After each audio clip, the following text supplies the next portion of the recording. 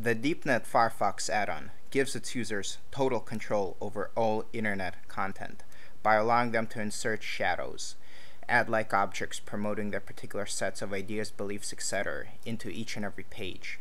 Let's see Deepnet in action.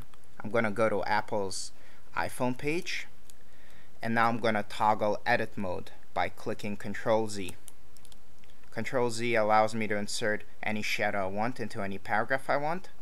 Clicking Ctrl-Z again toggles edit mode off, and when I hit it one more time, edit mode is toggled back on. Decide to insert a shadow in this section of the page. I click Insert Shadows.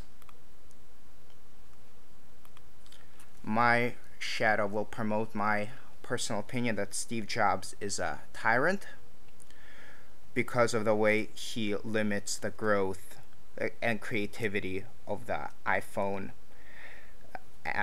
app store. So I'm going to search for Steve Jobs tyrant, and I'm going to click Make Custom Shadow.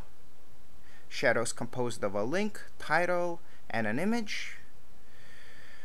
I'm going to use this particular picture as my shadow image, so I'm going to click Copy below the picture, and the image URL has been inserted, and I'm going to use this particular story as my total shadow link.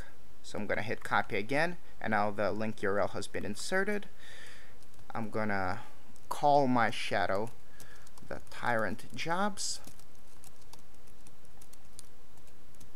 and I'm going to add a few lines of descriptive text.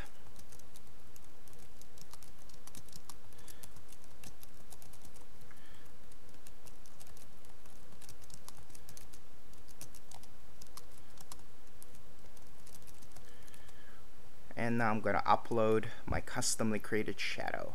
This is a shadow preview. I'm going to now match it to the page. Page reloads, and voila, the shadow has been inserted. Of course, if there are Steve Jobs fans out there that disagree with me, they may easily delete the shadow I inserted by clicking Ctrl-Z, toggling edit mode, and clicking delete shadow. But for now, let's leave the shadow up there.